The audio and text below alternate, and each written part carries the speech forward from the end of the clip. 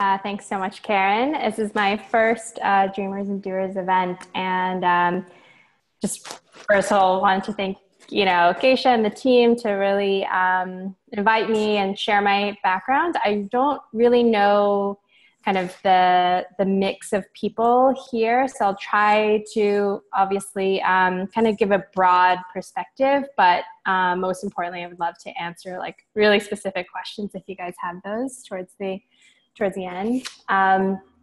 So a little bit about myself. I studied marketing and retailing at Penn, and I was really lucky to find a mentor who happened to be the head of the retailing initiative at the Wharton School at the time. It was a relatively brand new program, and I was trying to figure out what to do.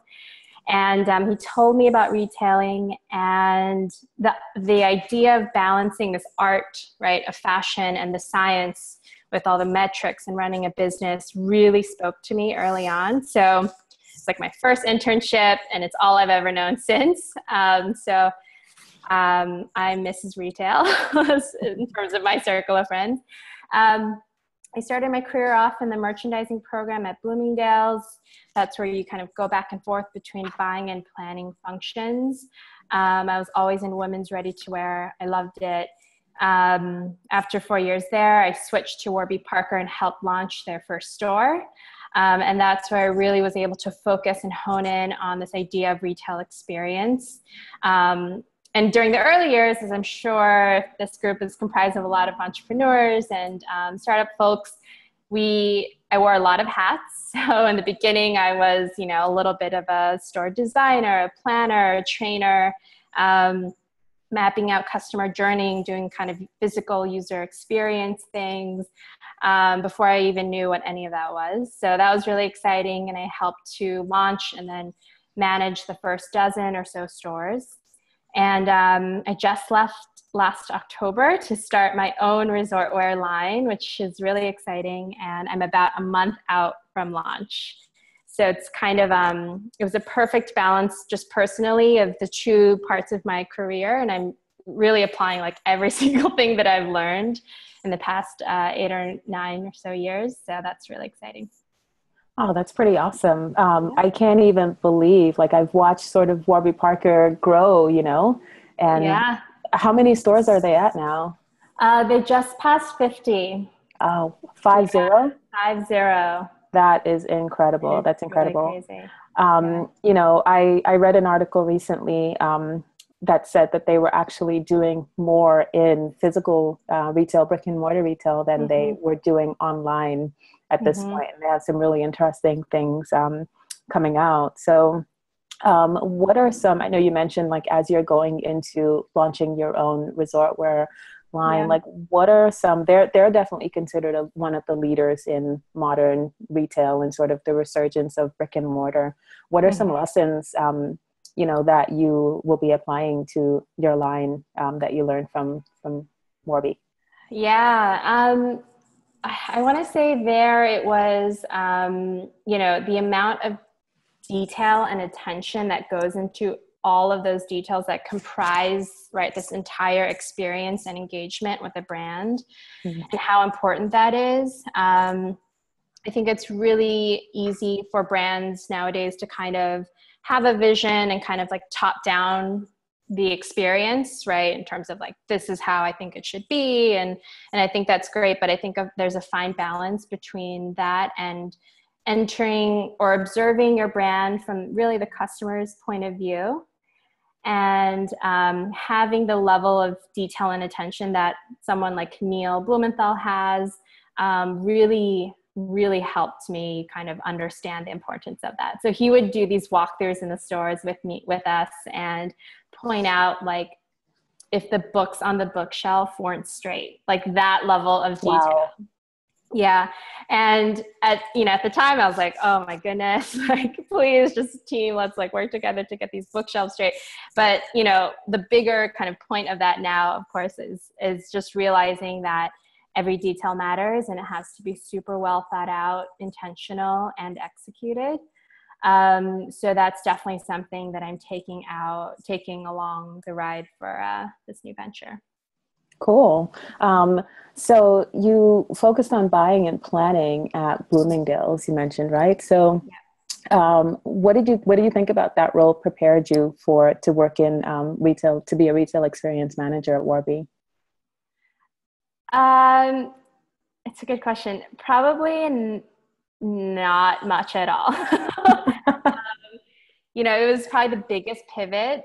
They're both retailers and they both are, have, it's a direct to consumer experience. But besides that, I think it's interesting in a large company, being able to really own and master one function was super interesting and important, especially for what I'm doing now. But that pivot to Warby Parker, a smaller firm, but really, really high growth, enabled me to kind of think about the entire experience, not just specifically the product. The product is so important, right? When you're selling a product, or the service is really important. But when I switched to retail experience manager, it was so much more about, we never discussed eyeglasses. It was crazy for like how many eyeglasses we were selling. We were discussing things like, empathy, hospitality, studying restaurants, the best restaurants and hospitality groups around the country, and going to conferences, looking at the flow of negative space between furniture and the shelves and different elevations, right? So being able to think about it from a whole, a much broader perspective was so important. And I learned so much that the product almost became like, it's not really about the eyeglasses. And I really learned that really quickly. And no matter what you're selling, right? Whether it's a physical good or a service, there is a greater purpose for that. And kind of going back to the customer empathy point of trying to imagine, like, who is your customer? At what point in their journey or in their day are they entering your store? With what intention? What kind of previous research have they done? Is it a high effort, a low effort for them? What are their expectations, right? Given their previous experiences purchasing eyeglasses, and how can we totally knock that out of the park?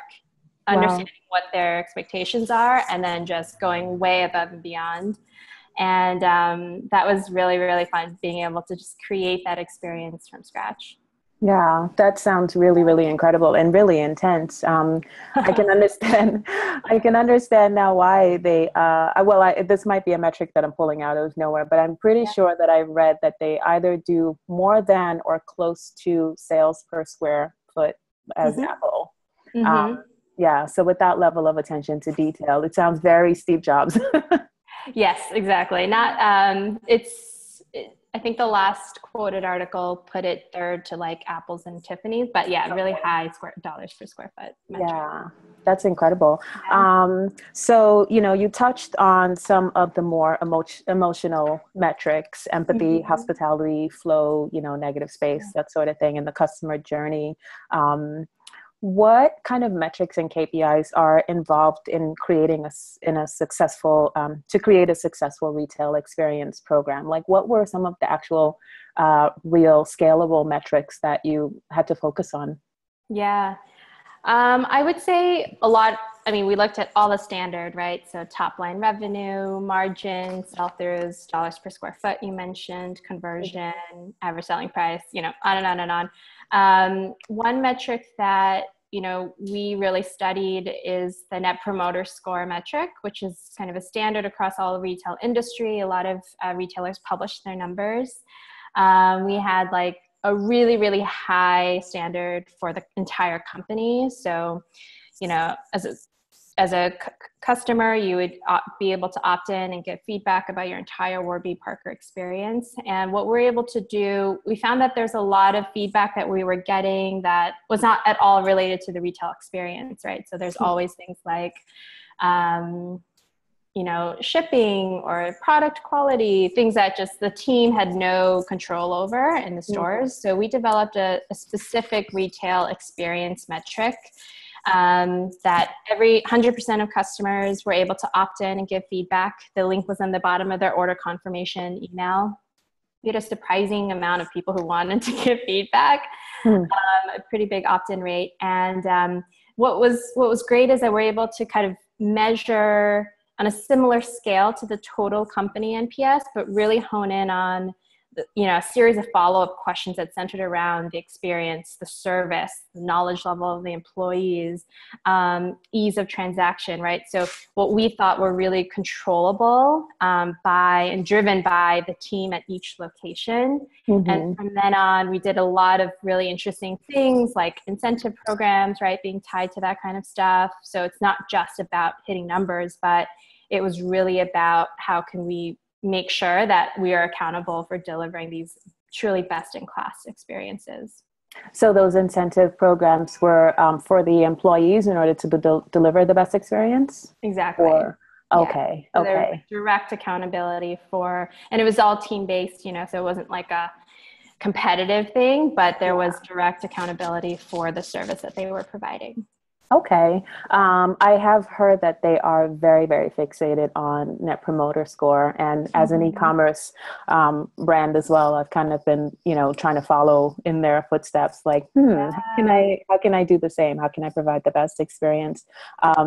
What are some ways that you think a brand could take that, sort of emphasis on Net Promoter Score? And if they don't have 50 retail locations, as many of them I'm sure don't, like, what are some ways you might intend to promote a high score for your own brand? Yeah. So NPS it's an interesting metric and it's not perfect. It's a really harsh metric when you look at the formula. 9s and 10s are considered promoters, 7s and 8s are neutral, and anything 6 and below is a detractor, right? So 7s and 8s, so if someone says like 8 out of 10, great experience, they actually don't do anything, if not like probably will hurt your score. So that to me was really interesting. And I think, it kind of goes back to this idea of like, you can spend a lot of your energy kind of bumping everyone up 1 point. But I think the way that you can really maximize the bang for your buck in terms of your energy and resources is always focusing on those neutrals and getting them to be promoters, right? So they had a good experience, but how can you make it great? And one tangible way that I think a lot of e-commerce brands or, any brand can really do that is with this element of surprise and delight. So kind of going back to understanding what normal expectations are and what are some things that you can throw into that experience that are totally unexpected and really worth, right? If you think about the question, like, would you tell, brand XYZ about brand XYZ to a friend or family member, or how likely would you be? That's the NPS question. So if you think about that, what is the incentive or reason for sharing your brand, right? It's not just like, oh, this good came in, I got this like great new pair of sneakers and they work, they're cute. It's like 50-50 chance that they're going to tell someone about about that experience. But Warby, we, for example, would send out like, I remember for the 5th birthday of Warby Parker, like custom, really cute, small owl piñatas. Or like books of Jack Kerouac for other birthdays. And there was like there's so many like different and fun things that we did, like Santa cookies one year with during the holidays, just things that were, again, not related to the glasses at all, not expected at all. But it was a specific program with like dollars dedicated to it. To make sure that the experience was really above and beyond. And so we do that with elements, obviously in store, with things like, like stickers and candy in the exam room, or there's a bunch of little touch points. For this new brand that I'm about to launch, and specifically from the checkout experience to the unboxing. I remember you sent me a little note about that. The messaging on all those touch points, I think it's so important. It's something we like agonized over at Warby Parker. Is just, where is the brand voice? Is that continuous in all these touch points that are otherwise kind of mundane? How can you step it up, right? Well, the one example I always give is like Urban Stems and their checkout page. as you're checking out, this little like dude is just running, and it's like super pixelated and doesn't make any sense. But every time I use it and I check out, like I have a little chuckle. And I told us, like, you know, as I am telling everyone right now about it, it's the small things, right? And in terms of unboxing, you know, I'm really trying to pay attention to this idea of obviously sustainability. So just not using tissue because that's the expected normal route to go, but I'm going to instead package everything in a reusable scarf, Wow. tie in a stick of like Palo Santo, to really engage the sensory, you know, of experience of also smell, to instantly kind of transport the customer to this kind of relaxed state of being. So you can kind of see how, not maniacal, but how detailed that Warby experience is totally applying to this new venture. Yeah, that's incredible. So yeah. Yeah, so I love that. You know, we try to do a lot of thinking around the human experience, you know, of getting women our packaging and our products as well. So that's really cool. It's so funny. I mean, I spend so much time sometimes like literally like packing boxes and all of that I'm just kind of like, oh my God, I cannot wait till I don't have to touch this anymore. And now I'm like, yeah, maybe I should rethink that. We should grab a drink and talk about that. So I had a couple more questions, but before I even did that, actually, you answered quite a number of them. So it was really just one more question, but we are up to 17 people on the call. So I just wanted to open it up. I don't want to take up too much time in case everyone or many people have a question. So if everyone, like if you see at the bottom of your screen, if you can see that it says participants and then it has like the little number 17 next to it. If you click on that, a little box pops up and you're able to raise your hand. But if that doesn't work, just unmute and ask Laura any questions that you have. And hopefully not everyone will ask at one time. All right. Okay. So I see Alexis popped up. Okay. Hey. Thank you. Okay, great. So this might seem like kind of a funny question, but you mentioned as a recommendation to sort of try your best to view the brand from your customer's point of view. And I don't know how you guys feel, but personally, like as the owner of my own brand, sometimes I find it really, really hard to like see it from the outside because I'm so close to it. So I guess I'm wondering, like, do you have any recommendations for ways to sort of see it better from the outside? Yeah, that is so true.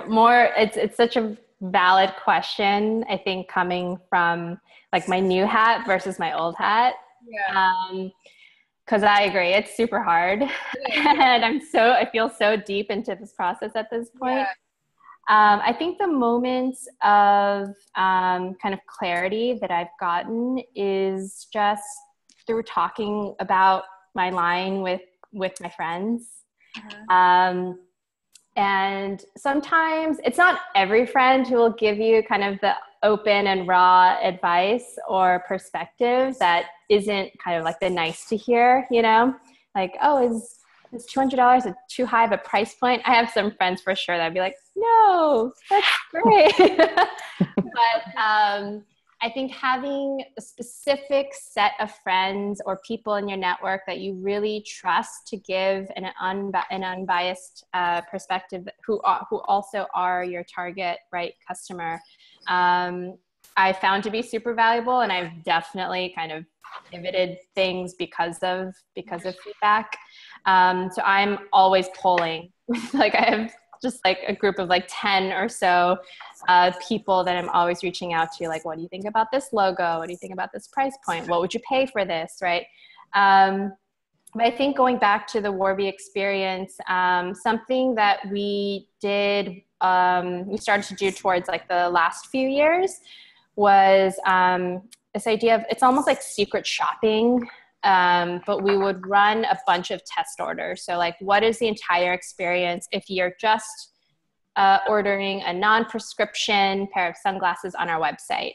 What are all the touch points, and mapping it out as a customer? That was really helpful to see, because then we could say like, oh, you know, you got one too many surveys, or, you know, you don't really need this detail in your order confirmation email because that doesn't apply to non-prescription, for example. So kind of picking, you know, your top 5 or so scenarios, and reviewing like all the touch points as a customer. And this may not be you, that you may enlist some help. Just ask like, you know, someone to order a pair of something from your website and document what their experience was, I think is also really helpful. Okay, that's helpful. Thank you. Yeah, of course. I actually have one other question, if you guys don't mind if I go again. No, that's okay. A lot of, like, I think a lot of the stuff that you said is like, I would like to try to apply certain things to my company, but then I'm also a startup and I have a really tight budget. So do you have any like thoughts on that? Like how to, you know what I mean? Because like creating that experience, like I don't have a brick and mortar location right now. So like I would need to try to create that experience more online. And if I did a pop-up, like, you know, you don't really have all that stuff to create, you know, the high-low tables and like the flow and all that sort of thing. Yeah. So is it really just about like having a great story online, or?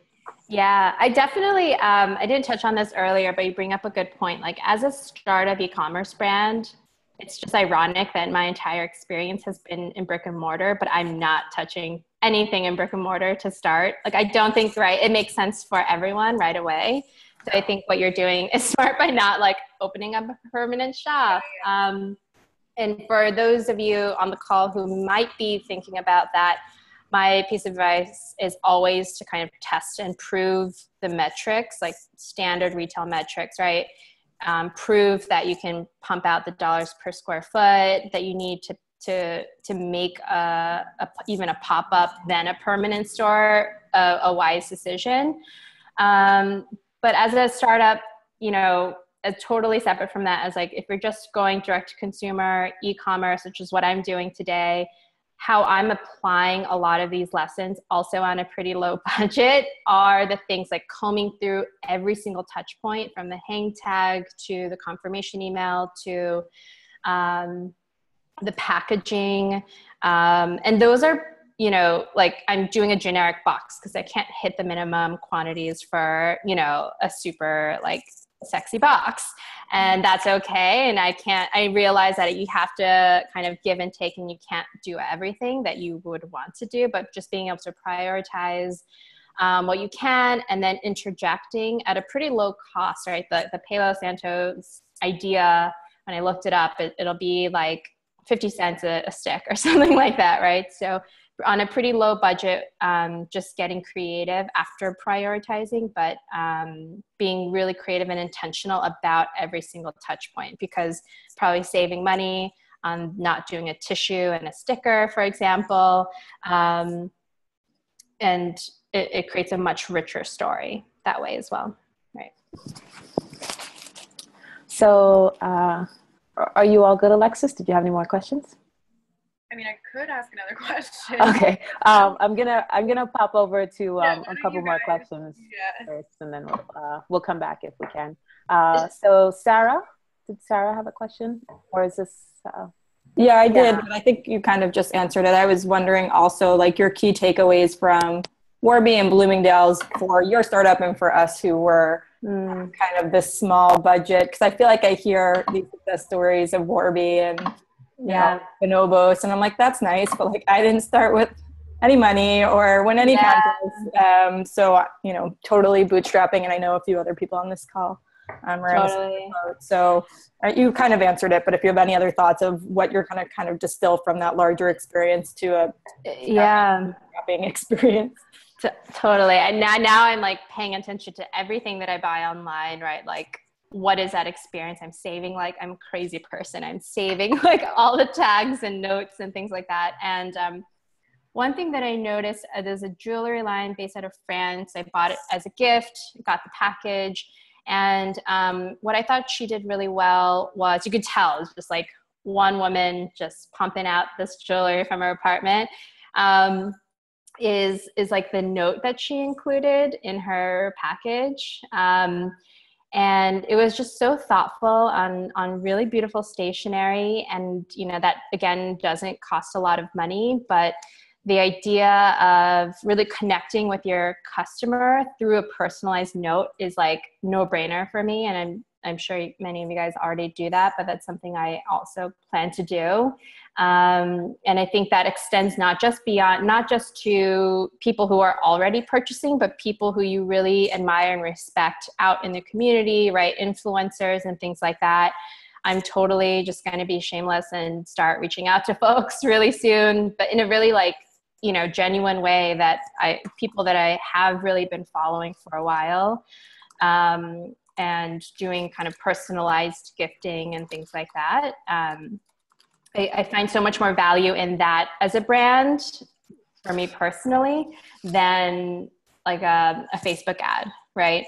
So if I can connect with people who I think are super aligned with, you know, what I'm doing and gift them a bunch of things and not like pressure them to promote it, but, you know, hope that someone feels so passionate about it that one day they will. I think that to me is much more kind of a sustainable growth method, right? Than kind of that it'll always be a mix, but the kind of paid customer acquisition route. That's what I'm banking on. I'll keep you guys posted on how that works. Awesome. Yeah. Alice, you raised your hand. It looks like you had a question. Hi, I'm Alice. Hi. I have a direct-to-consumer women's wear line called Uniform. I've been in business about a year and a half, and I'm curious about. I feel like we have mutual friends. I'm sure we do. I have some friends who speak Bloomingdales too.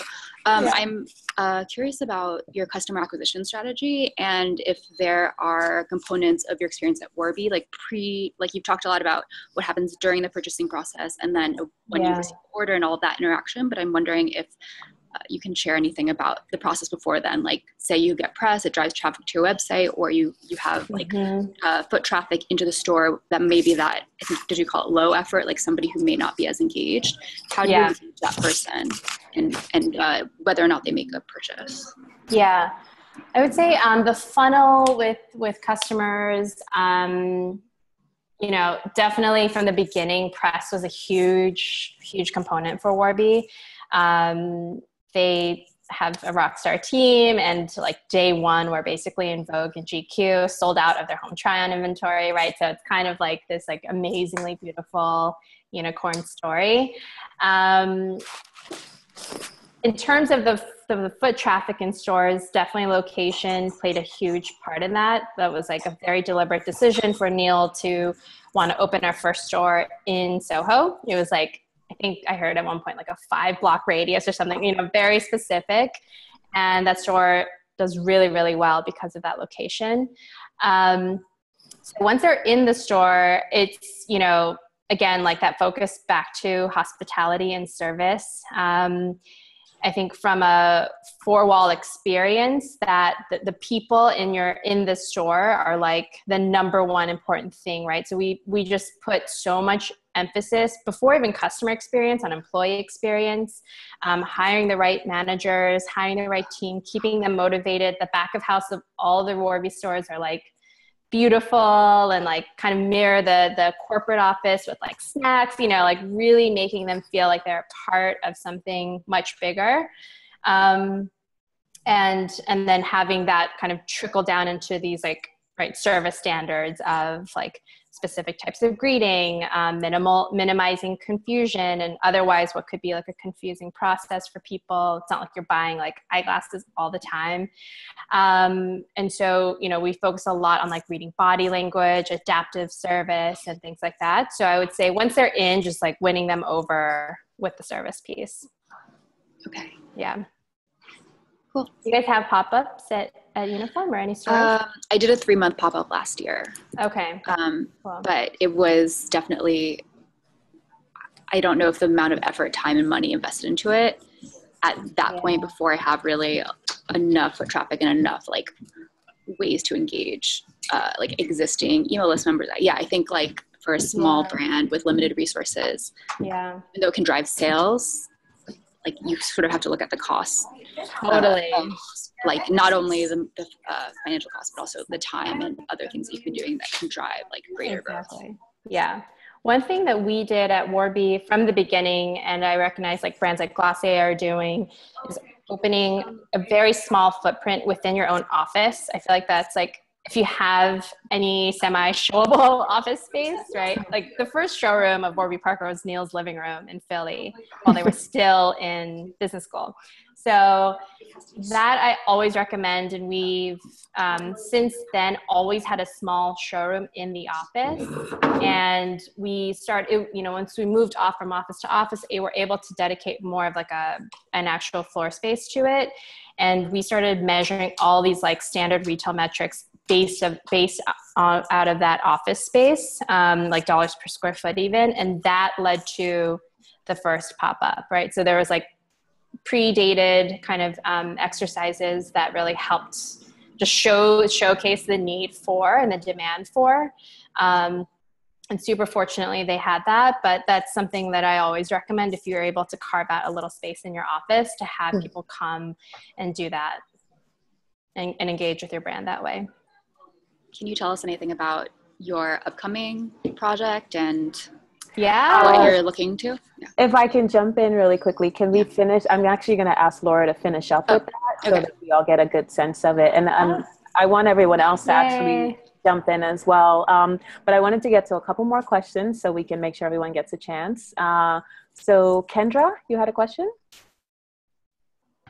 Yeah, this is actually a two-part question. So do you have any information regarding like customer service or companies that would be able to support as far as live support on the website so that, you know, customers have questions, they can get that answered, you know, right away? And then secondly, as far as managing inventory or how much inventory you need to go to market and what software you would use to manage that effectively.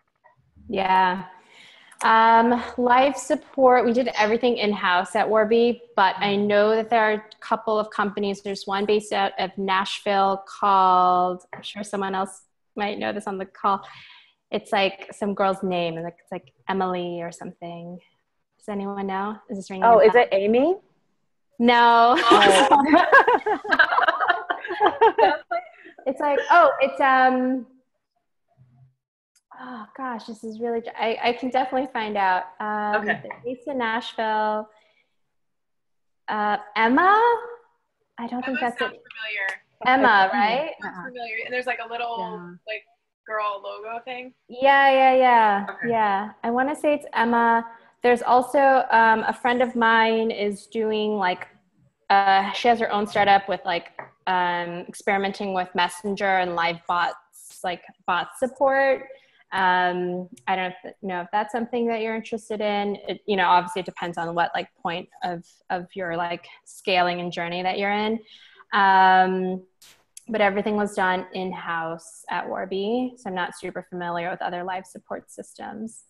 Let's see, there was another metric that our customer experience, this was not support, but more so feedback startup. And basically you're able to answer, oh gosh, no. Everything was so in-house at Warby that a lot of the outside systems, even the inventory and POS, were all built in-house. I'm not super familiar with.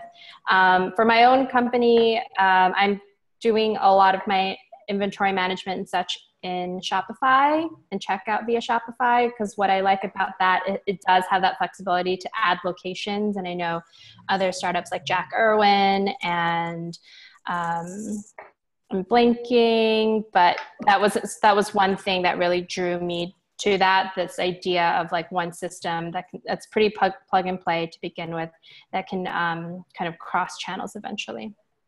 Okay, so basically Shopify would be the preferred over like a Squarespace? Yeah, because I don't know if Squarespace can do physical inventory management, and I've heard just it's less easy from like a back end system, and I'm not sure if, like, I'm all pre-launch right now, so if anyone else has any experience between the two, I'm seeing Olivia nervous. Yeah. Okay.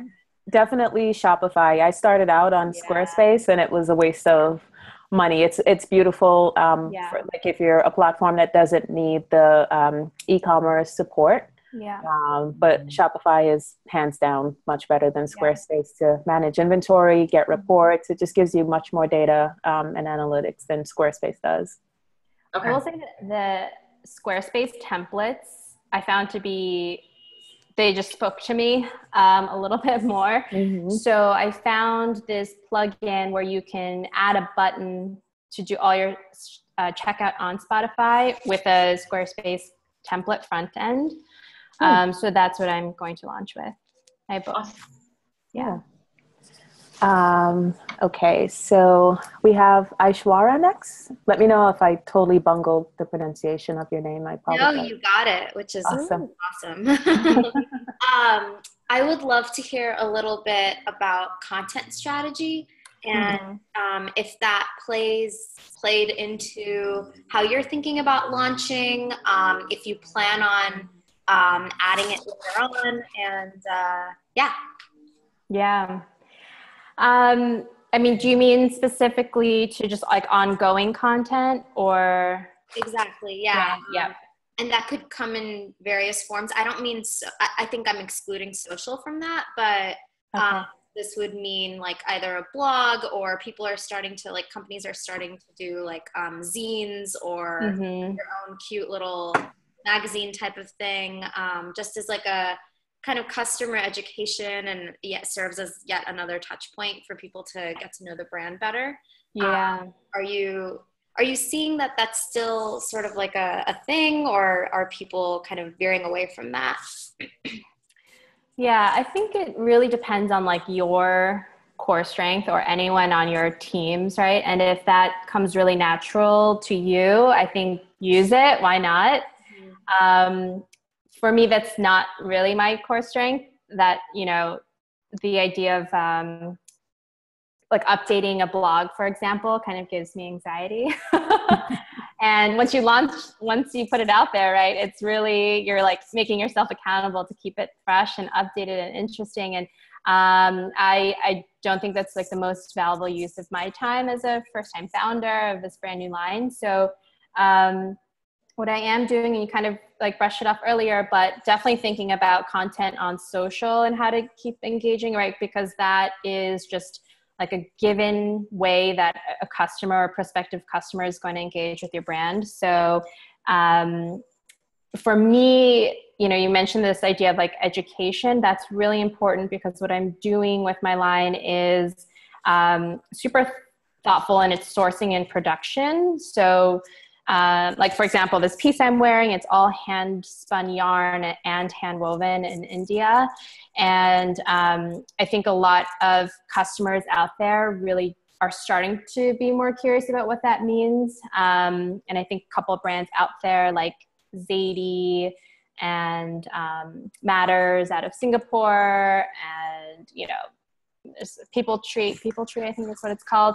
It's just something that a lot of brands are starting to do. And I think the more we put out there, it can't hurt. I don't know. I kind of go back and forth whether or not like educating customers is going to like change the industry. But my point of view is that it can't hurt. So I'm definitely, like, I have a friend / photographer out in India documenting the entire production process, like going to these villages in southern India and eastern India, and that all that content will live on the website, the core website. And then layered on top of that, I think really trying to understand like the purpose of what I think my brand can do for people, which is kind of enabling them on their journey and documenting other people on their journey and how they strive to seek a balance. So it's this idea of resort wear, not just like, let's go out on a beach vacation, but how can you really live this idea of doing and not doing, and relaxing, but also working hard and doing all of that, your own personal journey. So definitely want to create content around that for social, but I don't imagine that living on like a blog or the website. Got it. That makes sense. Thank you. Yeah. Awesome. That was a really great question too. Yeah. So we're at 3:45. You know, we can go over like a little depending how things are going. But I wanted to, if I didn't see any other questions coming up, so I thought it might be good to actually just kind of go across. So I have the list of participants here, and I can go down everyone's name, and if you can actually just give like 30 seconds, you know, tell us in one sentence what you're working on. And actually, I thought, since it's like a really intimate call and we may cross over in our needs or experiences, I thought maybe you could say what you're working on, and also say if there's an ask that you have, if there's anything that you kind of need to know or sort of worried about, or, you know, whatever. And we'll see if there's anyone in the group who can be of helpful. We can follow up in email or something like that. And you don't have to do that either. I see people already like, okay, I'm out of here.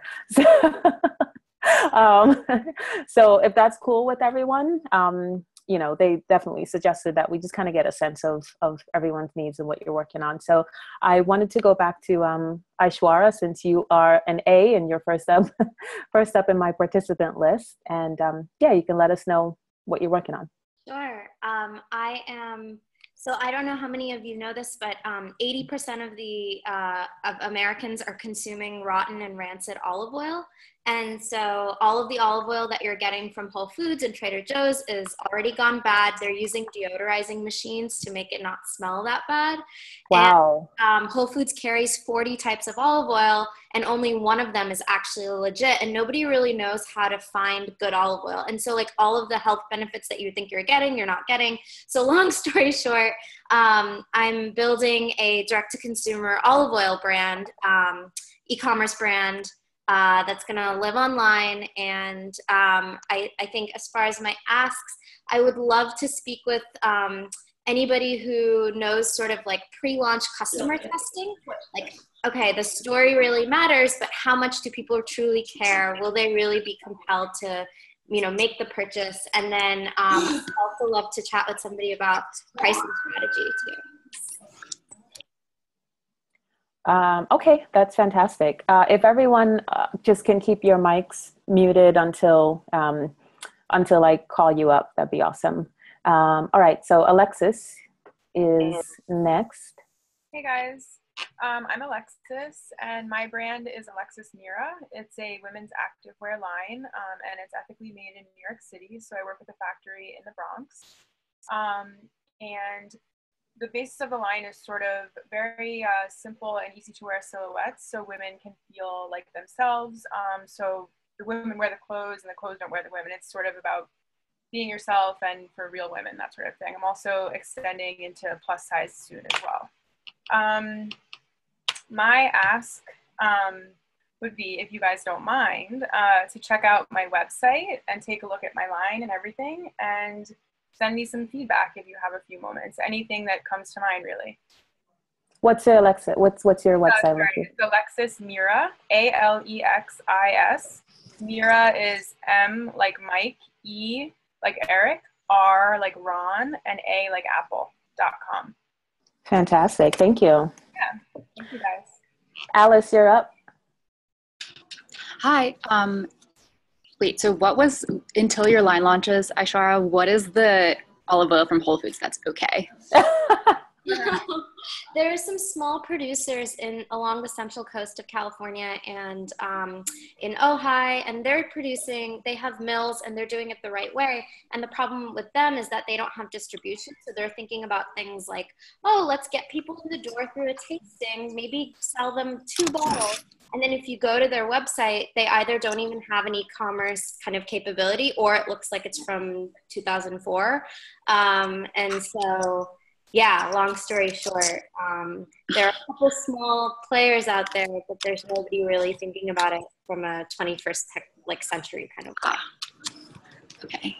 Oh, darn. Okay. So as I mentioned, I have a line called Women's Wear. A women's wear line called Uniform, and I'm now working on moving towards a wholesale model. So if anyone has experience, going to market as a wholesale brand, and actually particularly I'm getting ready to fundraise. So if anyone has experience fundraising, particularly with like wholesale assumptions, I'd love to talk. Awesome. Alexis, I actually have a background in wholesale in the fashion industry. I was an account executive for like some of the major Italian brands for many years. And I worked with everyone from, boutique retailers to like Saks Fifth Avenue, Barney's, and so on. So shoot me an email at Oui Shave, OUISHAVE @gmail. And did you get it, or should Yeah, I I did. Okay, I did. I got it. Thank you. Yeah, and I'll set something up. I can tell you a little bit more about wholesale. Okay, cool. Candice, are you feeling chatty? Hi everybody. So I'm from Australia, and I got to the US a couple of months ago, and I'm here to launch a leather bag brand. And I'm currently in sort of a prototyping phase and now looking for local manufacturers, just literally in New York at the moment. But I think the thing that I'm really curious to hear from the group is I'll need to start thinking about kind of warehousing and like the logistics side of things. If anyone's got any experience with that and any recommendations, especially when you're small, I'd be all ears. Great. I actually just checked out a few spaces at Industry City in Brooklyn. But wait, are you going to be staying in New York? Yeah, yes. Yeah. They were relatively like affordable when compared to other sort of like co-working or like studio spaces that I looked at in Manhattan. So that's, I mean, if you're talking about actual space, that would be something to look at. Yeah, great. I mean, I guess I could hold a lot of the inventory at home, but initially when it's only a few units, but yeah, I was just curious to see what everybody else does once they get a little bit bigger. Yeah, I'm currently holding inventory at home, which you guys might be able to but that's why I started looking at Industry City, because I feel like I'm kind of growing out of my little home office. Got it. What is Industry City? Is that an area, or is that a business, or? It's like a creative like workspace co-working type thing in Sunset Park in Brooklyn. So yeah, you can get like your own, it's not co-working like a WeWork kind of thing. It's like you can get your own private little studio spaces, that sort of thing. But the size is pretty decent for like what it costs, I think. So yeah, check it out. Thank you. Alexis, would you mind emailing or what's the specific? It's industrycity.com. Okay. And actually, if you want me to connect you with like the leasing, I don't know, whatever her position is. Yeah, that'd be great. Whatever, I can do that.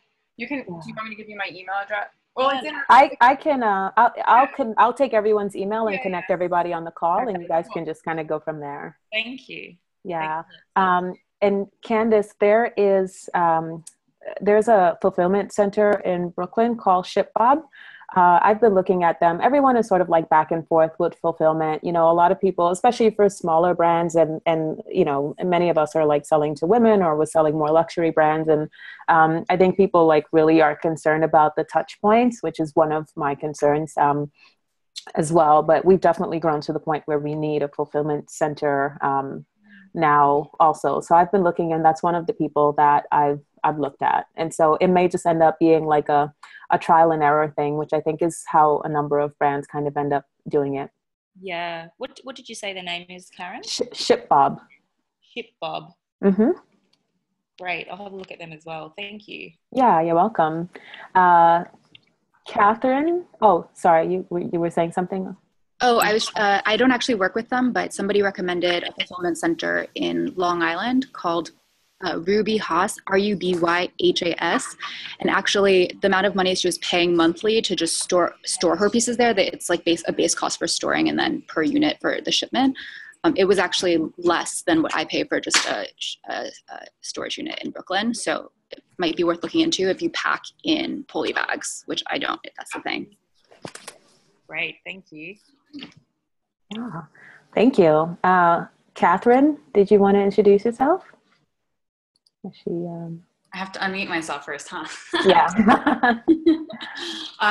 So my business is YouStyled, and I am not on the product side of things per se, other than with what we've been doing for the last 4+ years with our boutique box service is really connecting designers with our clients, and so thus customers.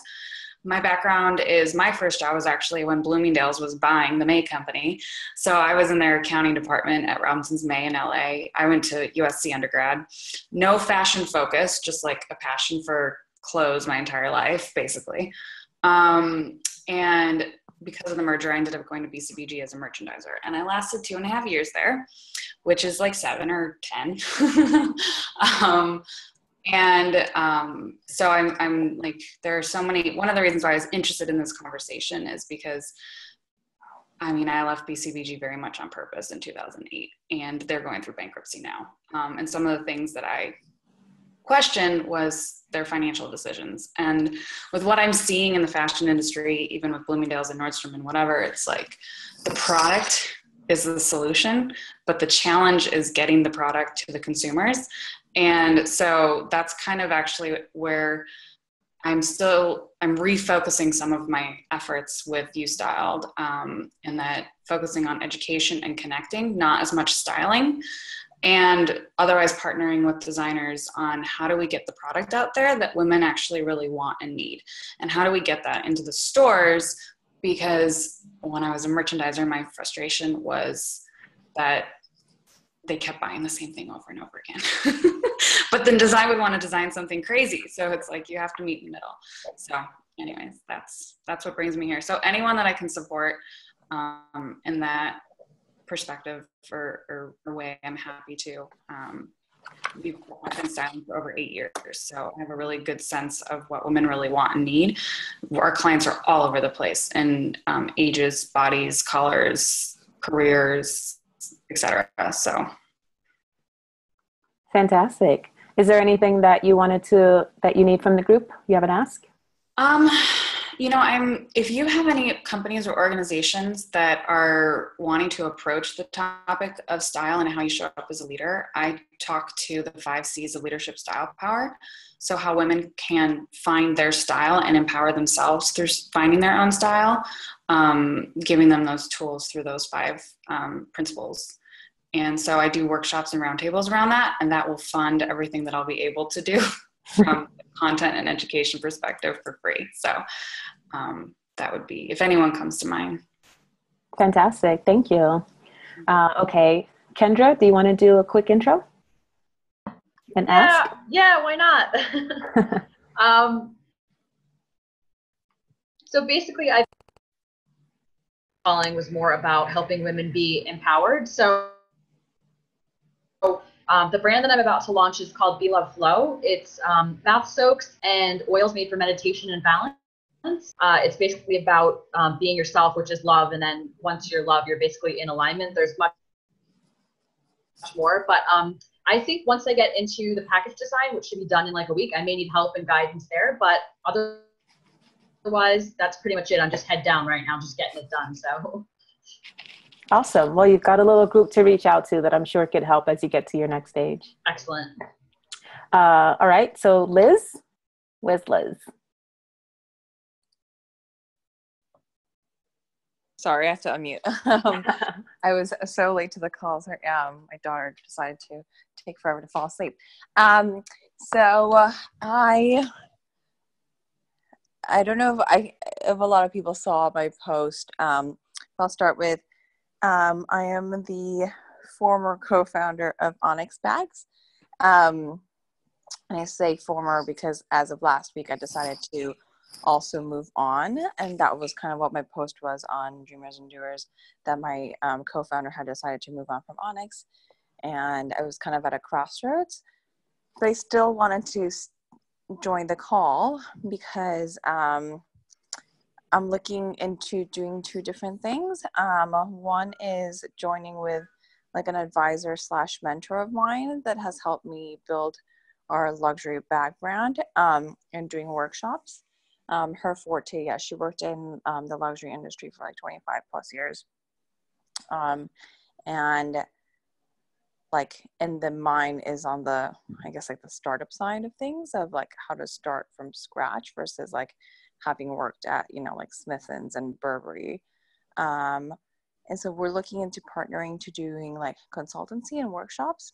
And then on the other side, I'm still kind of potentially toying around with the idea of another product, but in skincare. So, you know, for example, with where we were with Onyx, we did a Kickstarter campaign. We did ship out and did the fulfillment for that. But, you know, we weren't at the next phase, which was kind of what Alice was saying. We were looking into wholesale. So I still feel like I have a lot to learn when it comes to products that I want to entertain. So like, yeah, fulfillment and using Amazon and like, you know, packaging for, I guess, like it's different for skincare, obviously, then, and you're using chemicals rather than like leather. Yeah, so that's kind of where I am, like, as in, I have no idea, but these are all thoughts in my head. So yeah, I'm very much in the exploration phase of things. And I guess like what I can help with is definitely, you know, the past year and a half, I've been working with like leather goods and, you know, like European manufacturing, definitely on the high end side of things. So if you have any questions, you know, I've always been an open book. So if you want contacts, you know, factories, leather suppliers, I'm like very open and willing to share those contacts, and how we did our Kickstarter, yada yada. But and then in terms of ask is I'm kind of, because I'm in the exploration phase for both like the consultancy side and the skincare side. Yeah, like I'm just like hungrily knowledge gathering. So if anyone wants to catch up for an hour, very like with like no real commitment, and just tell me their story and like kind of again like an open book of like how they got started. And you know, like I want to learn like processes, and again like, or like Amazon hacks or like Shopify hacks, that sort of thing. That's kind of where I'm at. Okay, awesome. Marissa? Hi. Hey. Hi. So my company is called Your Breast Self, and it's focused on empowering women who have self-esteem issues related to breast size and just generally reshaping how we talk about boobs in society, and perceptions around body image. So I'm starting off with small-breasted women first, and that is because I'm product market fit for that. And then we'll see where it goes from there. But so it's basically, my strategy has been like part media, online community, because a big part of my solution is not just the product, but giving women real tools and resources to change how they view themselves. And then I'm also developing a line of bra products. So I've been building the community for about a year, but I could always, you know, it's ongoing learning. So always use help on the content side there, in terms of growing a blog and social media presence and community. And then also on the product side, I'm in sample development phase right now, and getting close to the end, which is exciting. So I'm actually in the process of testing my prototypes on women who have small boobs. So if you know of anyone, or if you are that person and you're interested in trying cool new bra products, I say bra products because they're, it's like a line with like built-in bras essentially. So you don't have to wear a bra or worry about that. Hit me up if you want to be a tester or know anyone who would want to be. And then I'm also gonna be doing a crowdfunding campaign. So particularly if you're somebody who knows or has had experience doing that, especially with like a social mission focused business. Sounds like a lot of us have businesses focused on empowering women, which is great. But I would love to grab coffee and talk about that as well. Cool. I'll send out the email connecting everyone, but I definitely have someone in mind for you. So she fits your demographic, and she is the hardest person to please ever. So you should be covered on Big expectation customer. I like it. Awesome. Okay, Olivia? Can you hear me? Yeah, we can hear you. I have a women's wear brand called Rallier, which is a collection inspired by modern uniform dressing. And for every dress you buy, we donate school uniforms to girls in countries with gender inequality where there's a government requirement to wear a uniform to school. My background is very much in the luxury world, and Warby was launching, obviously, like Tom shoes and feet bags. This was back in like 2013. And I didn't really understand why, if you're expecting like an under $100 price point to make a donation or have a social mission, why it wasn't happening more in the contemporary and luxury space. So yeah, the company turned one in February. And so I wrote down a lot of your names, but I can definitely answer anyone's questions as it relates to like those early inventory setups and like all those sorts of nuts and bolts kind of questions. In terms of my ask, I mean, I know Alice and we're sort of in a similar boat. We launched direct consumer, which I'm actually still really happy we did because I feel like I have such a clear understanding of who the core girl is. And it's been really helpful to have a direct line to that girl in our first year. But we are toying around with strategic wholesale. And so, Karen, maybe I'll send you an email also. Yeah.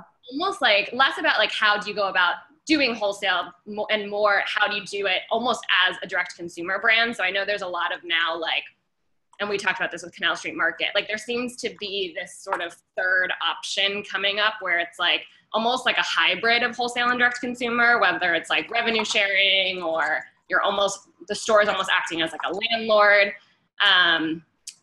So we're just trying to navigate sort of what stage 2 is going to be. So if anyone has thoughts about wholesale or these sorts of alternative wholesale strategies, I'd be curious to know your thoughts. Awesome. Cool.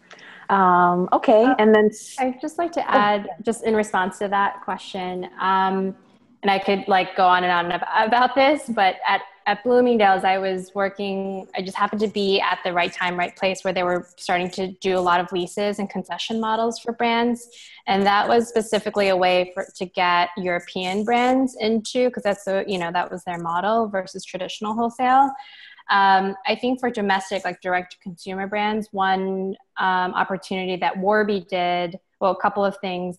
First was just like partnering with the right boutiques around the country and doing it as kind of like a rev share lease model. So that's definitely an option. Pretty much all the showrooms are like that. It's not like a wholesale route, especially because the fulfillment, right, is so specific there.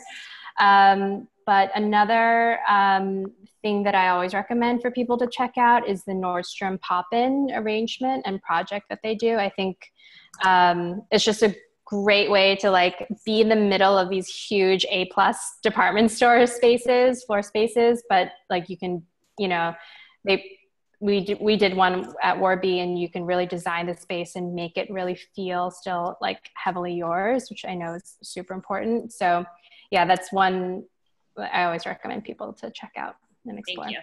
Helpful. Cool. Thanks, Laura. Okay, Sarah, you're up. You want to do a quick intro and an ask if you have one? Sure. I'll be fast because I actually have to run to another meeting. But hi, everyone. I'm Sarah Weinreb. I'm the founder of IMBI. We're a multi-brand retailer. Hi, Olivia. We're a multi-brand retailer focused on curating ethical and sustainable fashion for a lean, mindful wardrobe. So it's all mix and match, all really comfortable, day to night, all that fun stuff. So I guess, it sounds like a lot of us are in the same boat and Olivia and Alice and I have all talked a lot about this, but second year blues, how do you scale, especially as a bootstrapping startup? Karen, I know we've talked about this too. So that's, I think, my biggest challenge right now is just, I'm a year and a half in and I'm doing okay, but like not okay enough to do this forever and, not make money and pay myself and all that fun stuff. So just trying to figure out how to scale and if my model is a viable business model. And if not, what I would want to pivot it to, because that's also something I've been thinking a lot about. And I'm happy to talk to anybody from a retailer perspective. I'm not Bloomingdale's or Barney's, but if you're trying to get into smaller boutiques and interested in, I'm e-commerce only, but interested in that, I'm happy to chat about that. Awesome. Repeating your name, the site name, Sarah? It's IMBY, IMBY. stands for In My Backyard, because everything we sell is made in America.